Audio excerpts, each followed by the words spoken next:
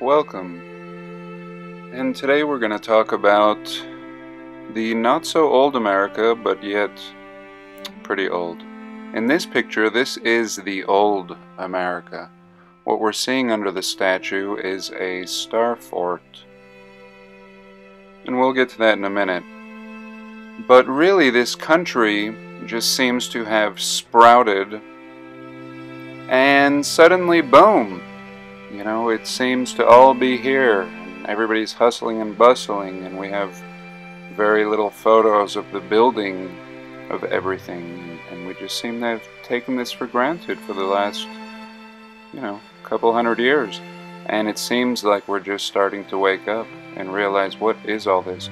As I thought to myself when I first noticed the Star Fort under the Statue of Liberty. I didn't never even notice what she was standing on, or he.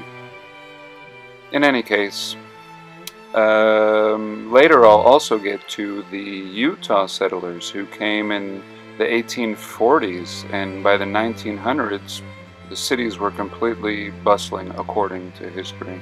Completely bustling to the brim. But in any case, let's start this video off in Puerto Rico, even though it's not a state, it's a part of the US. And Puerto Rico has two different styles going on. There's the older style, real old underneath. You see the base almost resembles the Japanese bases or even the Tibetan bases. Newer buildings on older bases. And here we can see a castle.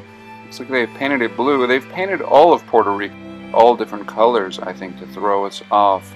But you can see a much older architecture, and then, really wild colors, which is really nice. But here again, in Puerto Rico, we see this style, again with these futuristic antennas, either, some kind of purpose. I mean, back when, I'm sure they weren't just concerned about radio. Clearly, some future tech. And here we see a little corner of this San Juan area, a little corner, and just amazing. I mean, the block work and the top and bottom of this corner appear to be, some sort of concrete cast, but apparently this was built in 1521, the Fort San Felipe, and it's surrounded with a 42-foot wall. But look at this, I mean, just absolutely amazing. Again, 1500s, but whatever, whatever with these times that we're given. But to realize that there's a much older structure underneath Puerto Rico, and here on the corner of the island, we see it poking out. And it's really fascinating, really fascinating. You can see here the column. Look at the man and the column and the size of the door. And again, this is Puerto Rico. I don't know what you thought of. I didn't think about this when I thought of Puerto Rico. And recently, they had hurricanes. Here we can get a better example of this San Juan fortress here and the 42-foot wall around it. And I think a lot of it is probably buried. It may very well be buried underneath it. It looks like it succumbed to maybe a mud flood. But in any case, there was probably something on top. There was clearly maybe some glorious structure on top. And, I'm surprised they haven't built, something on top of it to, throw the eye off a little.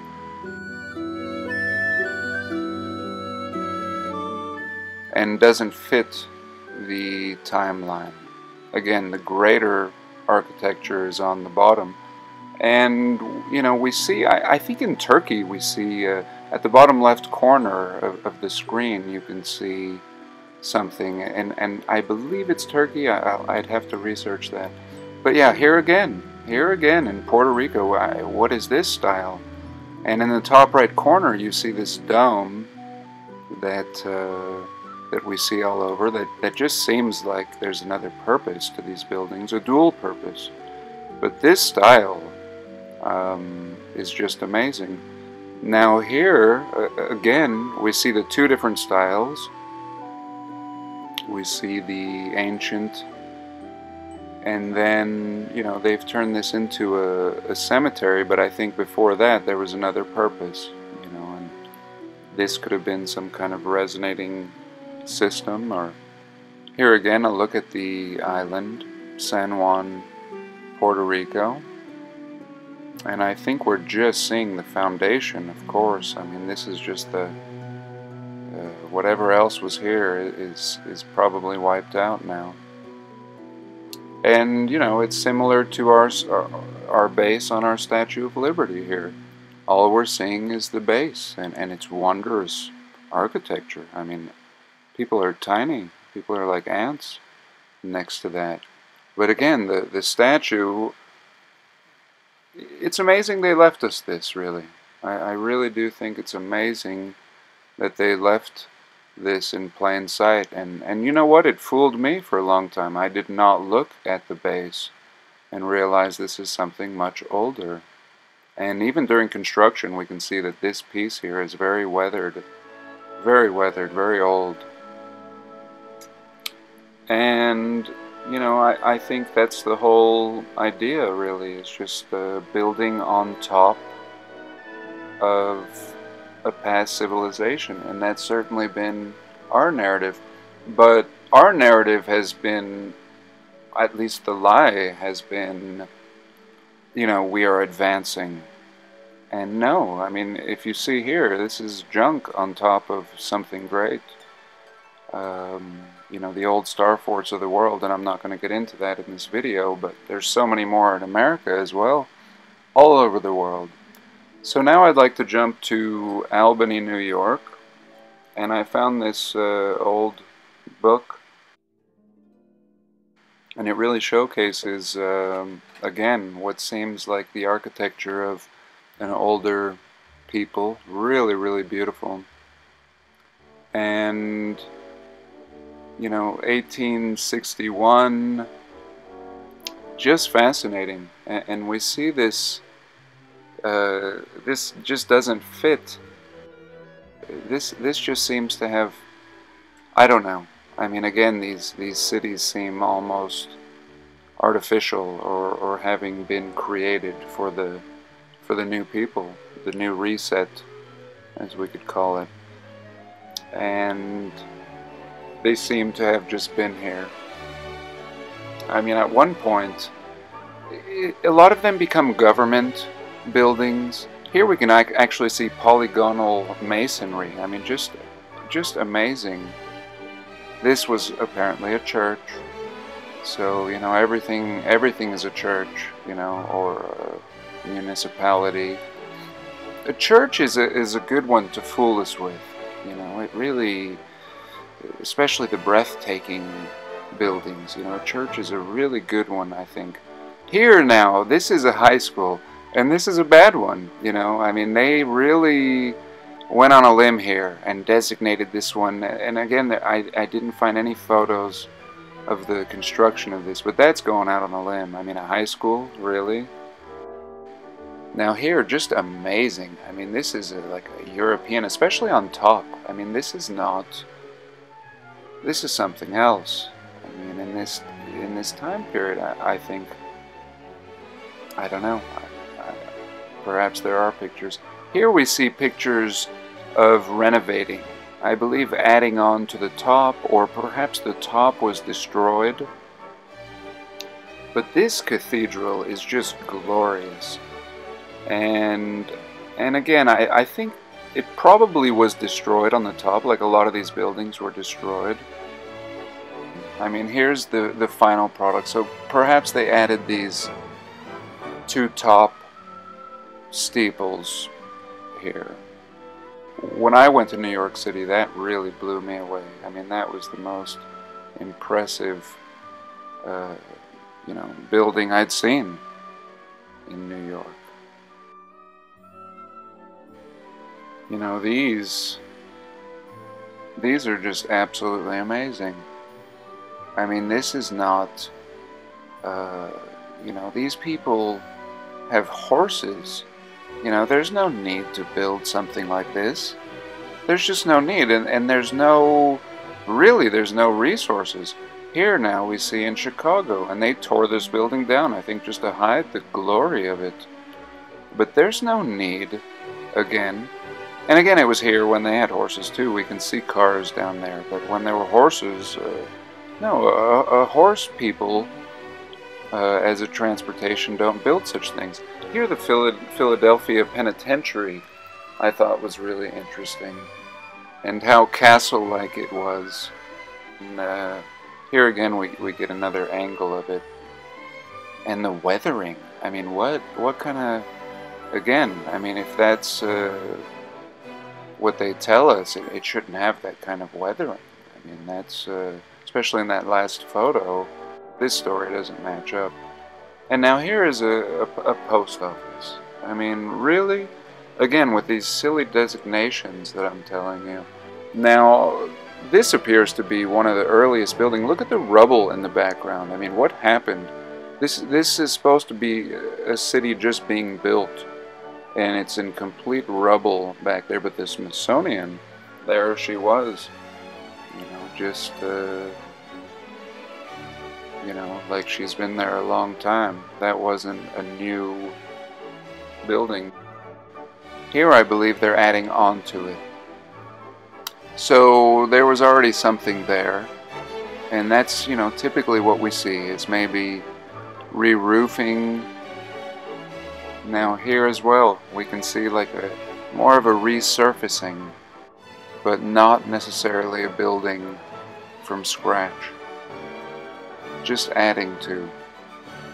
Here again, I mean, look, you know, this again is horse and buggy time, and look at the weathering of the Capitol building. I mean, just absolutely weathered. And here it appears as if there's been a mud flood. This photo is dated 1860. And so yeah, I mean 1860, and the Capitol is not yet completed. And now here again, this example, this is a lithograph of course, but you know, the horse and the buggy, and then look at the people next to the columns. Really? I mean, really? You have a horse and buggy, and you need columns like that? Now here is Coney Island, and Coney Island is actually what I believe to be much older as well, and I think serving another purpose. Now here's another look in its glory. I mean, just absolutely amazing, and really not many people, you know, in this time period, shortly after what seems to be the reset. And now here's a little catastrophe, and I'm surprised they, you know, have this in this little brochure, but, and look at the smokestacks in the background. Really interesting. And it clearly looked like a power generating station. Now here's Salt Lake in 1913. Salt Lake City in 1913. The Mormons came in 1847. 147 men. And suddenly this? Now here again. You know, this is a picture in the early 1900s. I mean, this was here. This was here. And look at this. I mean, they've altered it to date, but this is like a power plant or something. It's about 15 miles west of Salt Lake City. Now here already it's changed. It looks a little different, or it could be the other side. But notice how it's built on a pier, and it's not far from the shore. Why wouldn't you build on the shore? Why would you put this glorious structure out in the water? And it's a salt lake. It's salt water. Now here again, look how built out the city is already by the early 1900s. Completely built out. This is what it looks like today. And yet 50 years ago they came in with wagons and oxen, is what the narrative is. Now here is what I believe their Salt Lake Temple looked like. Now they say this is the construction, but it looks done to me. I mean, now they've added some pointy tops to it, but I think that's all we see. This was here. And I believe the grid was here as well. I mean, like I've shown in some of my other videos, this ancient grid that runs all around the earth. And here again we see a beautiful style. And not our style. This is the most advanced of the Greco-Roman style. This is like the futuristic, but again, before us. And here again is the Salt Lake Salt Palace is what they call it. And you know, nowadays they have like rock concerts, but it doesn't look like this anymore, and it's not out on the water either. But again, I believe it looks like a power generating kind of a station if you look at this. I mean, with all the antennas.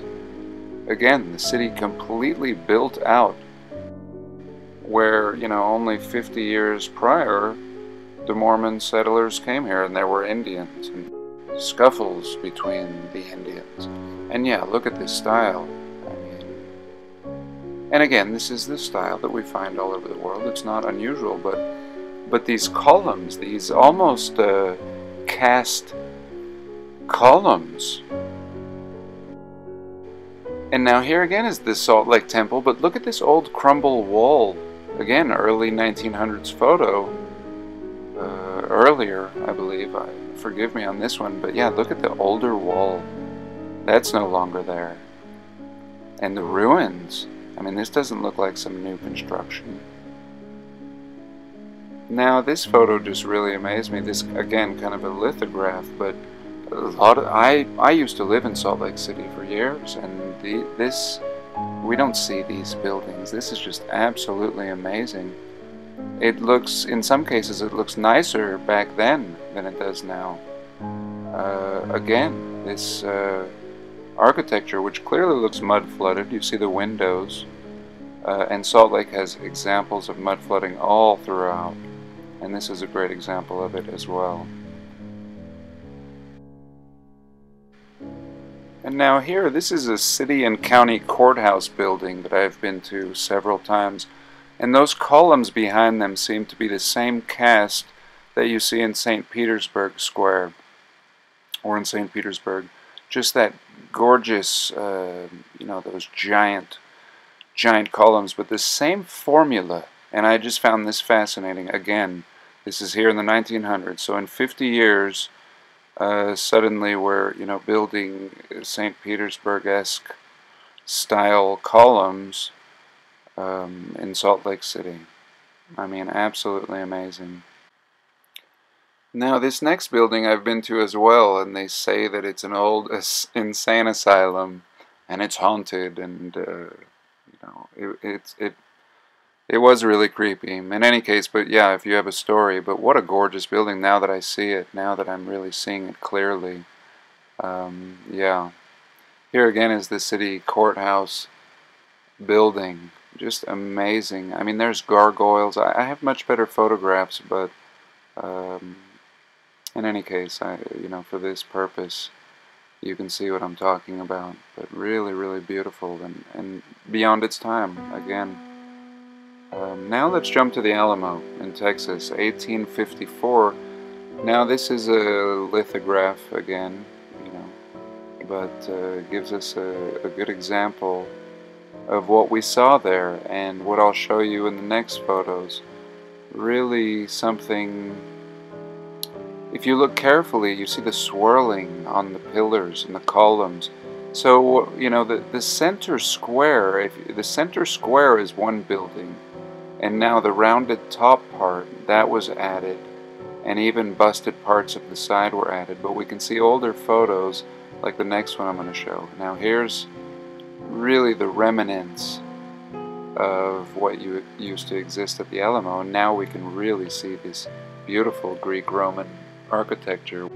And here again, now I believe this is a lithograph, but a very good one, and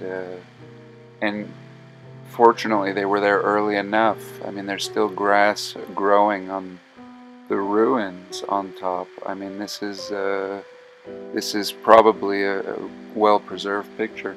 Now, this is San Jose, Texas. Now, I think this is, again, very similar. But notice the dome, again, like we saw in many of the, what appear to be either cathedrals or power plants or sound resonators.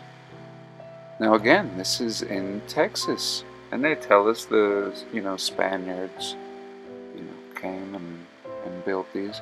But I don't care who built them. Just absolutely amazing for that time period.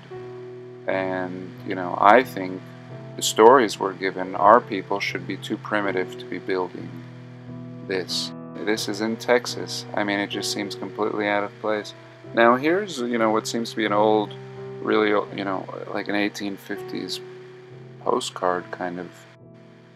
And now it appears that there used to be 2 towers. Again, the strange antenna. I mean, there's ancient tech going on here for its time period, just way out of place.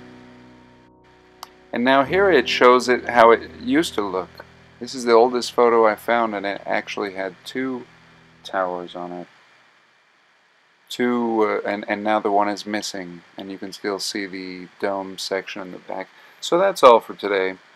I'm just going to finish off with this little castle in Nevada, and I'd like to get to some Nevada in another video.